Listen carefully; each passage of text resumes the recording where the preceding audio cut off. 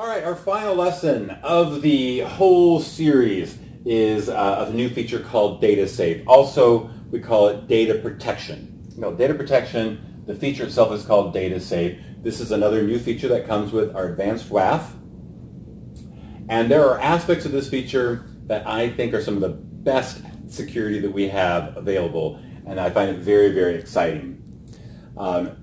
This feature is all about malware and the threat of malware and credential theft. That's what malware does. It can steal data in use. Here's what we're talking about, data in use. So a hacker is going to try to get malware on their computer.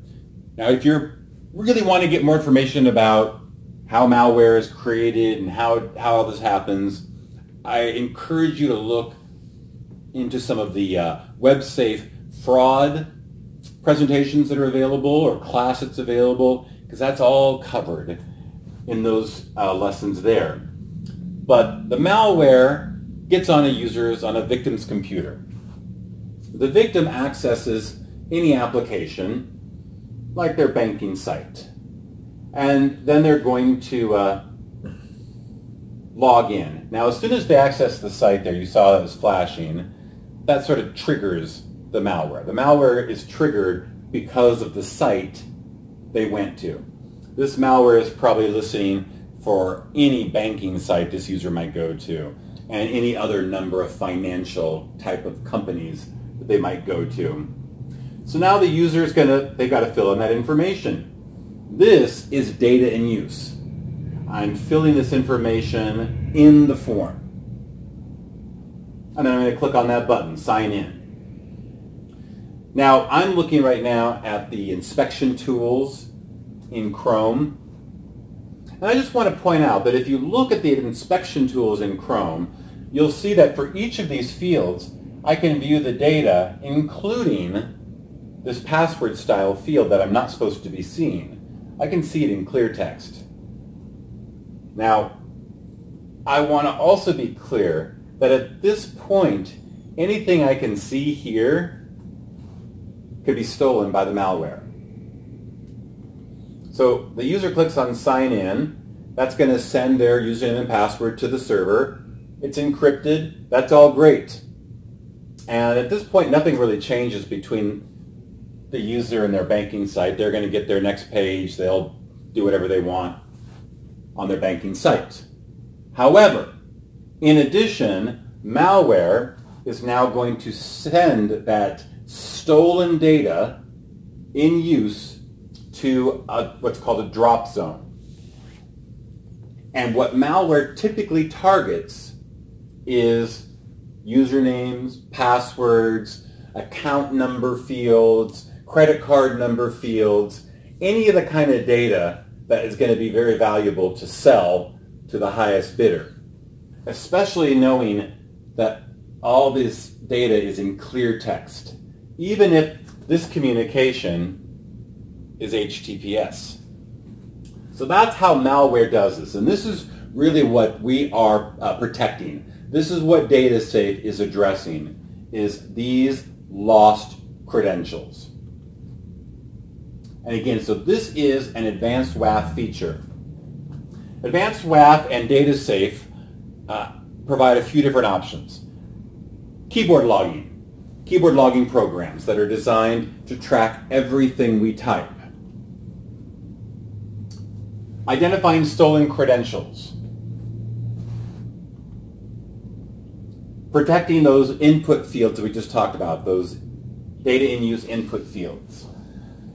Doing what's called real-time encryption. We'll look at what that is in just a few moments. And then one of my favorite features, dynamically obfuscating form fields. These are really some of the key features for advanced WAF's DataSafe. All right, so let's take a look. This is a web page we've seen our DBWA page many, many times. I have just logged in. And I'm using my inspection tools right now. So after I've logged in, I'm going to go and take a look at my logon page.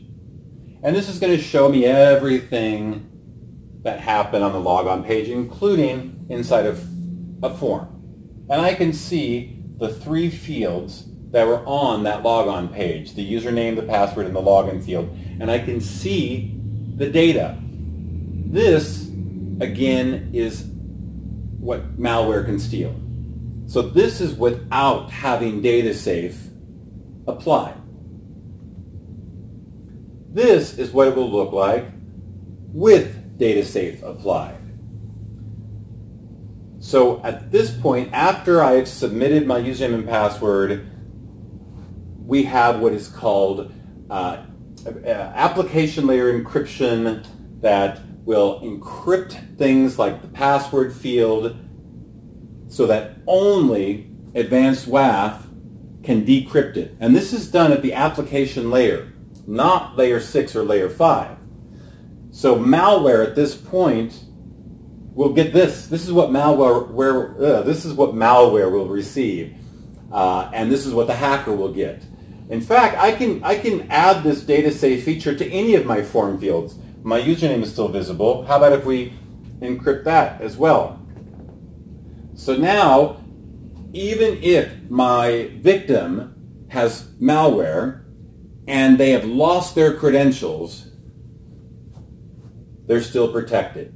So we're not going to actually lose the actual real credentials to the hacker.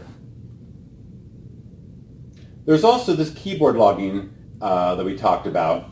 So this is kind of what a keyboard logging program looks like. I'm logging into my web page, and a log file is tracking everything that I am doing. Every keyboard key, including the tab key and the enter key. And so if the malware program is able to do this keyboard logging, and as the hacker I have access to this, I'm going to be able, even though I don't know, it doesn't say here which was my username, which is my password, I could probably guess from here information that I need to know to gather the password. So that's without that protection.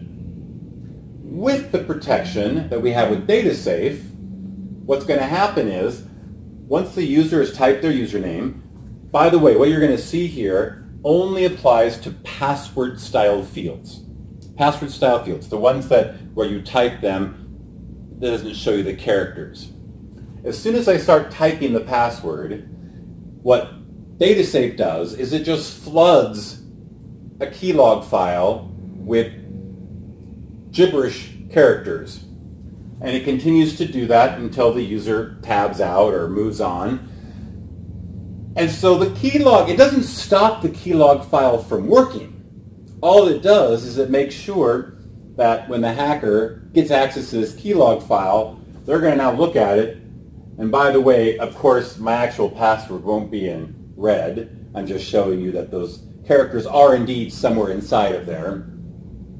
They're going to look at this and they're going to have no idea what my actual password is. So that's another feature that we have with DataSafe. Now, there's a lot of different kinds of malware out there.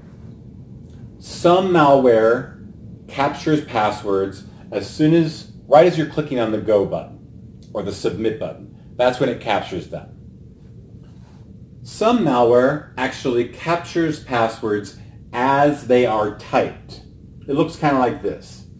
So the malware is running, and the user is going to begin to start filling in their password. So at this point, the malware is capturing every single character as they are typing it. Now, we have already applied that application encryption to this password. So as soon as I click on go, this is what's sent to the drop zone. That's no good to the hacker. They can't do anything with that. So that's great. But the malware also captured that. And now that is also sent to the drop zone. And so now the hacker, of course, has some of our information. So what we need to do is add even more protection, and DataSafe offers what is called real-time encryption. And I just want to show you what a page looks like, the back side of a page, what it looks like. You've seen this before if you've gone to a view source. And if I start typing here my password, nothing changes here because nothing is going to happen. Nothing is going to happen until I click on go. And that's what enables the malware to do what it does, capturing my passwords as I type them. Well, we can fix that with real-time encryption. Let's take a look at that same page as I start typing the password. As I start typing the password, encryption begins in real time, and as I keep typing my password, it continues to re-encrypt the password as I'm typing it. So even if malware is capturing this as I type it, it's still getting encrypted data. So that's an additional feature of DataSafe.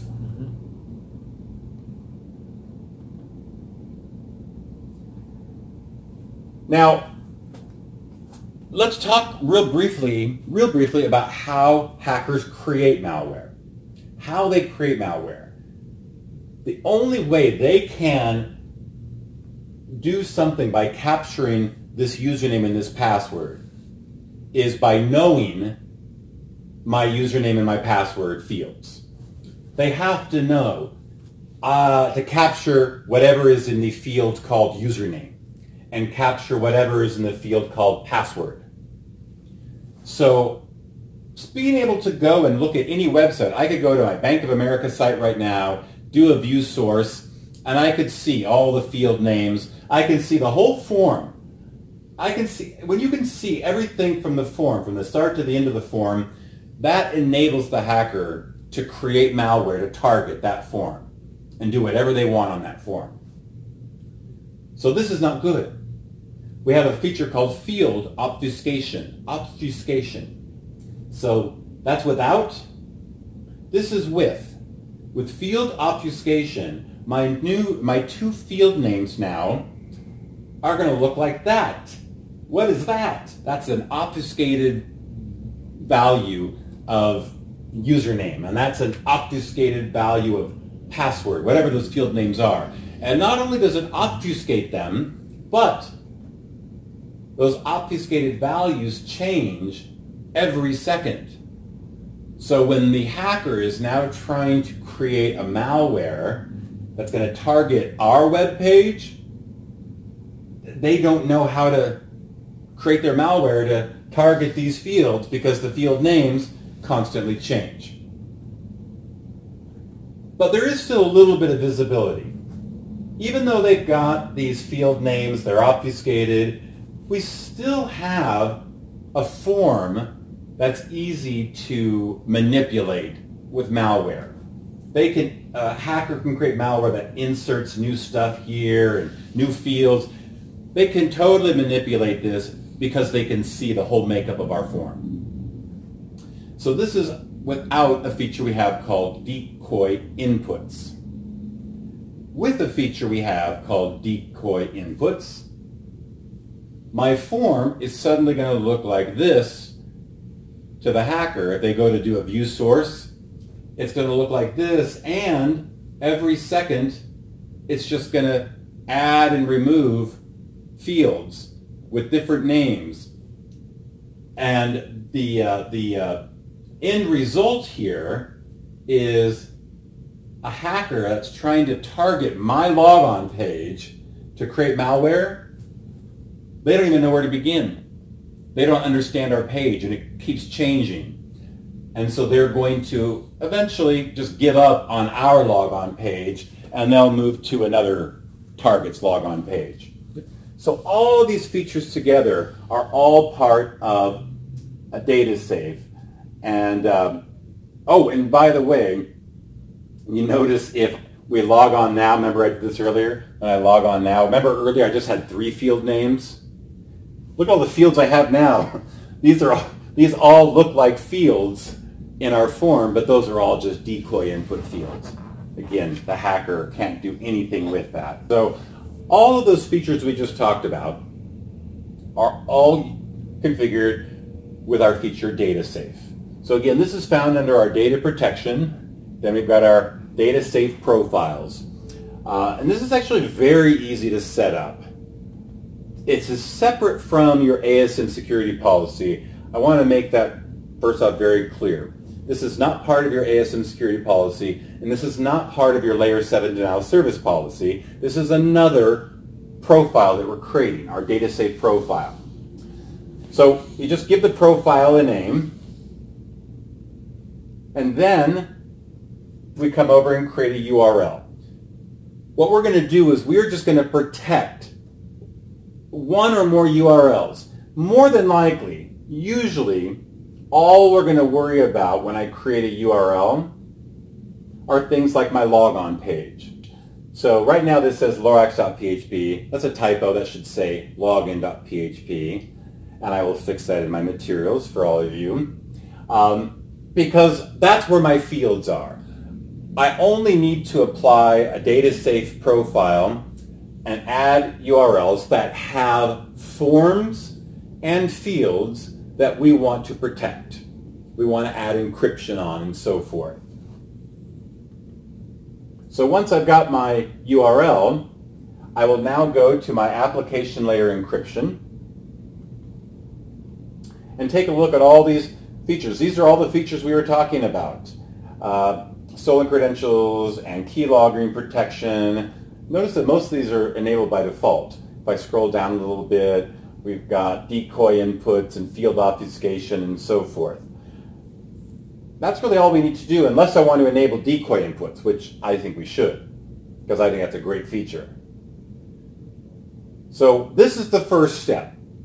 We have to set up the URL, and like many things in ASM, we also need to identify the parameters in question. So in order to protect certain fields, in order to encrypt those fields, I need to identify those fields. So we have to add some parameters. So we're going to go back up here. So there's my application layer encryption. Now I've got my parameters here. And I'm just going to add the different parameters that we want to protect. Things like my username field, my password field. You can protect any of the parameters on any of your pages. And the three key things that we can do is we can encrypt, we can do substitute value, and we can do obfuscate.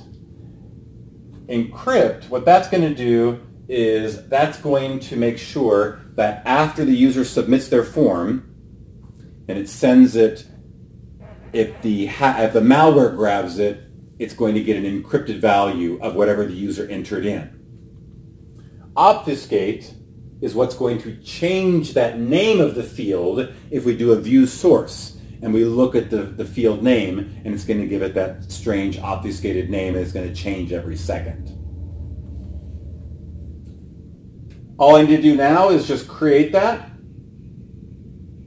go to my virtual server in question, go to my security page, my properties page, where we have our application security policy enabled, our DOS profile enabled, and now we can enable our anti-fraud profile.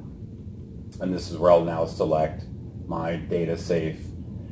And that's all there is to this feature. It's actually unlike set up a security policy, very easy to set up.